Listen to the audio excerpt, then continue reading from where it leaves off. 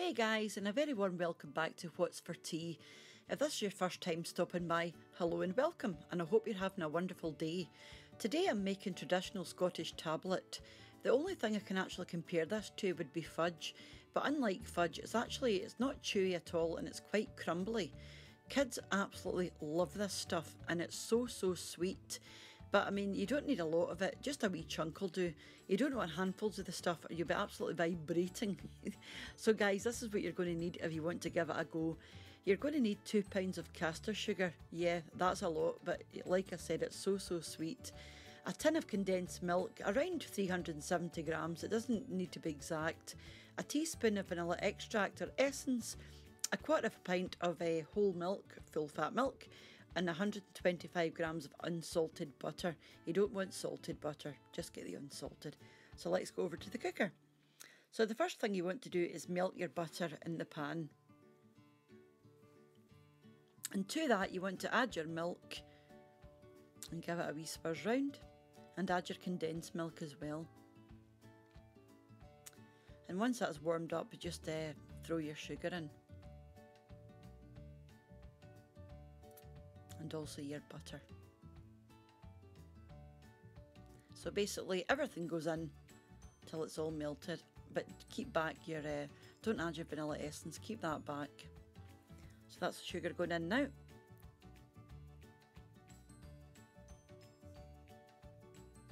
And just give it a good mix round. This is one of those things you really do need to keep an eye on.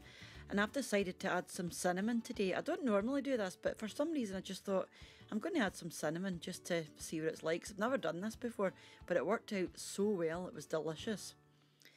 Now this is after about 15-20 minutes. You want to keep it on a low heat for about half an hour or 35 minutes.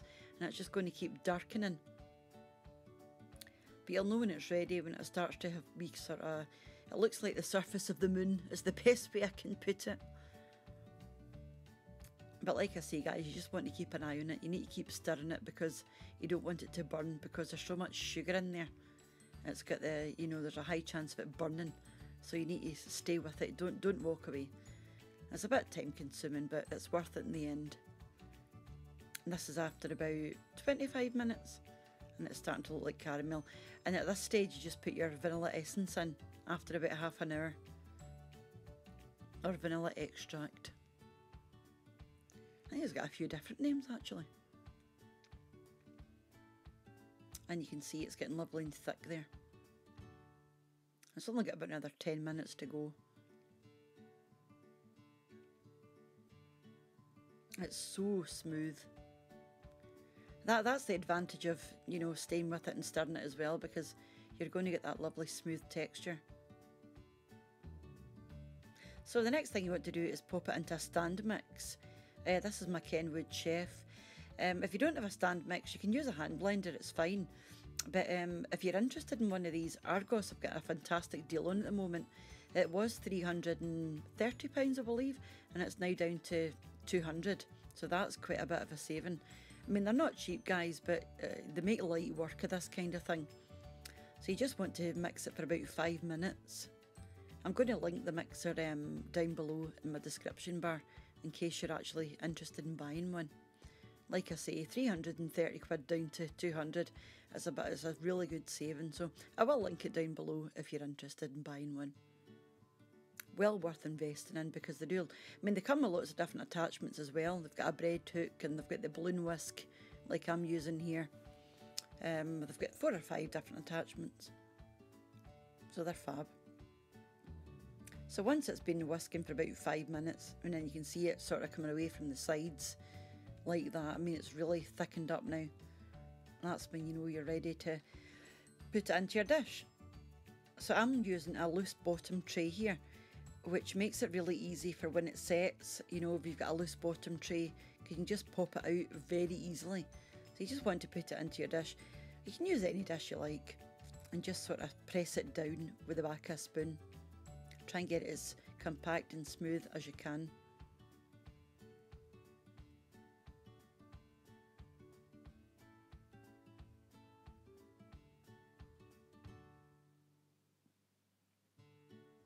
and it's going to take about an hour to set, just over an hour, depending how thick, you know, you make it. Just give it a wee pat down with the back of your spoon to make it nice and smooth on the top.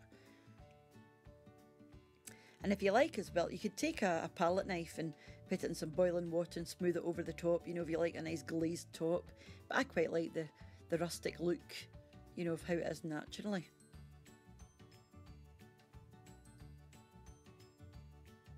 So I actually made enough for 2 pans, because the pans I'm using are quite small. But if you're using a bigger pan, then, you know, you probably wouldn't need to make 2.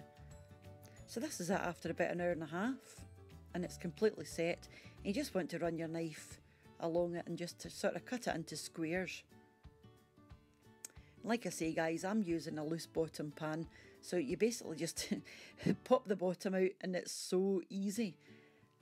And you just slide it off. Oh my goodness, so easy. And then you just go ahead and cut your squares out. Easy peasy. And it's absolutely fabulous. And that's it all cut up. And I just store this in an airproof container until it's needed. So that's it, guys. Thank you very much for popping along again and seeing what's going on. As I keep saying, but it's true, I really appreciate you popping by. So I hope to see you in the next one, and take care.